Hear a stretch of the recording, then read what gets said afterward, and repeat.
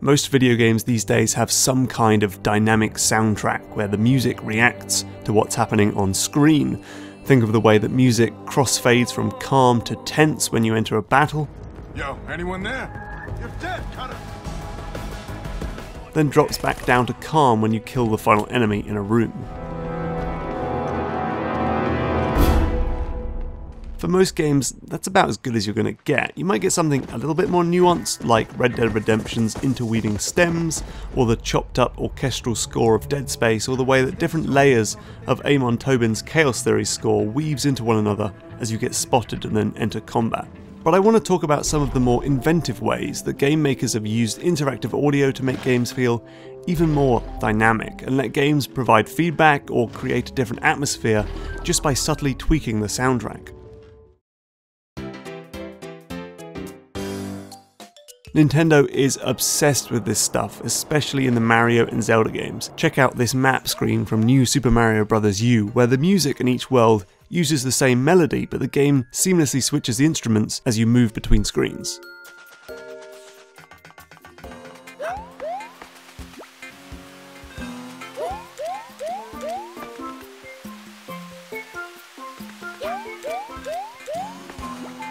Nintendo did the same thing in Skyward Sword. In the shop on Skyloft, the music shifts tone as you move from store to store.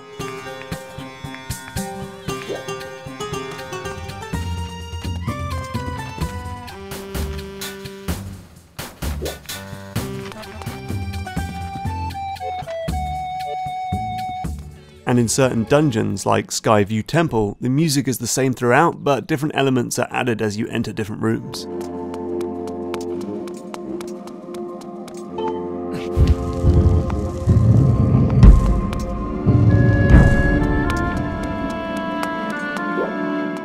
DS game Spirit Tracks has lots of good examples.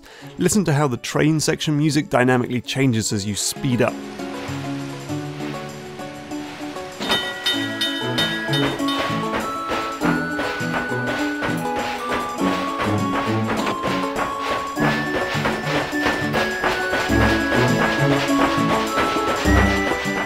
And in the Spirit Tower, more instruments are added to the song as you ascend this central staircase, which gets taller and taller as you complete the game, giving you a truly epic feel when you reach the final floor towards the end of your adventure.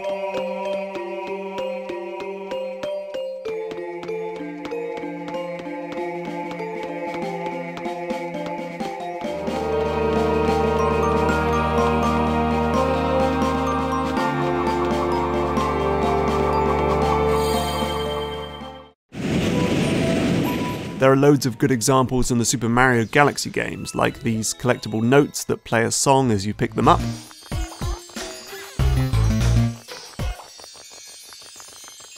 And this ball rolling level where the tempo of the soundtrack shifts as you speed up and slow down.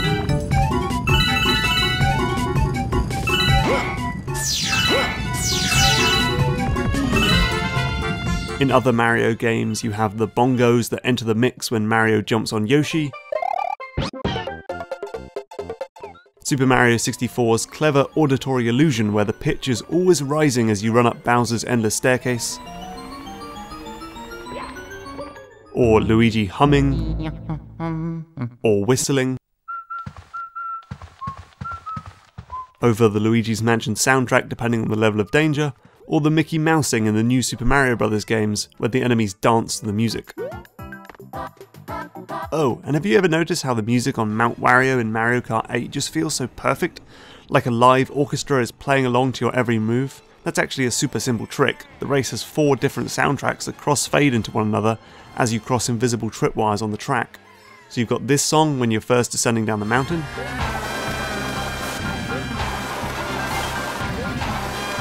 This song when you enter the cave.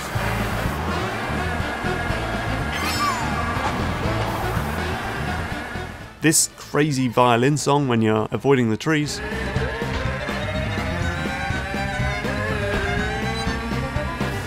And this when you head towards the finish line.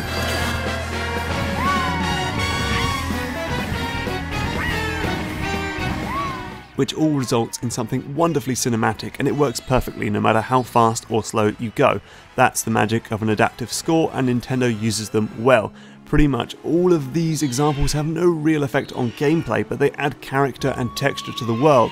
They often make Zelda games feel more epic, and they make Mario games feel more playful and toy-like. It's not just Nintendo, of course. Adaptive soundtracks like this have been around since Monkey Island 2, when LucasArts used something called iMuse to seamlessly transition between songs for drama, jokes and exploration. It's most evident in the area Woodtick, where entering different rooms causes the song to transition into different themes.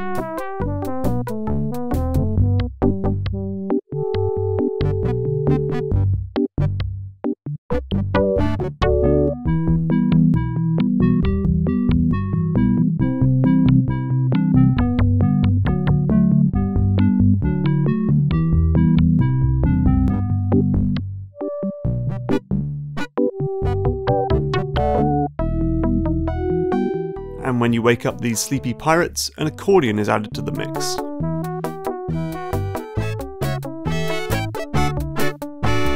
Like all of Monkey Island, it was inspired by Disneyland rides, the ones that fade naturally from one soundtrack to the next. Nintendo's old pal Rare did this a lot too. Banjo-Kazooie, for example, has music that fades from area to area.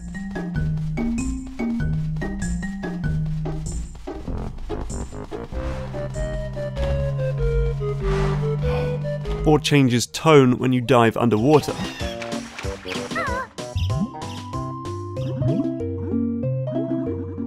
A more recent example is Portal 2. Not only does it apply nifty effects to the music when you jump on the blue gel and run on the orange gel, but in some test chambers, the different puzzle bits sing out as you activate them. Watch how directing lasers into these sensors produces a new soundtrack.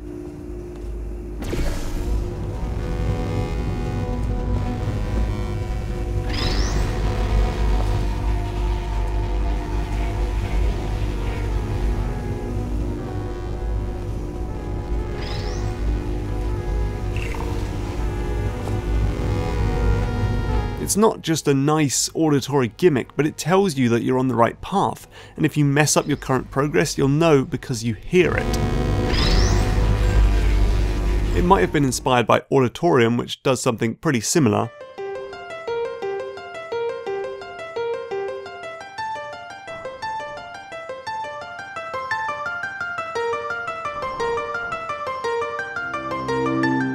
But it all goes to show how audio is an often forgotten way of providing negative and positive feedback during the puzzle-solving process of a game.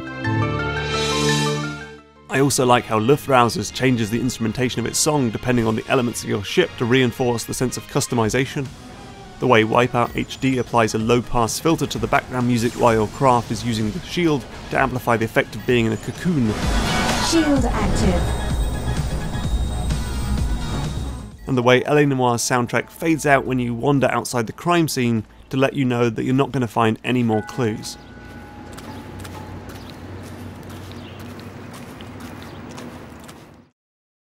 The thing about a soundtrack is that it's inherently artificial. I mean, if you went to a tropical island and started murdering dudes, you wouldn't hear a crazy war drum soundtrack booming from the sky. So game makers should be free to experiment with audio without sacrificing the authenticity of their murder simulators, and they can make adaptive soundtracks that are a bit more inventive than just going a bit noisy during fights. Perhaps in an action game, each enemy could represent one instrument in the fight scene soundtrack, which fades out each time you kill an enemy. I don't know, I'm not a composer. But adaptive and interactive audio is something that is exclusive to games, and that's exciting. So here's hoping more game makers experiment with using contextual soundtracks like this in new creative ways in upcoming games.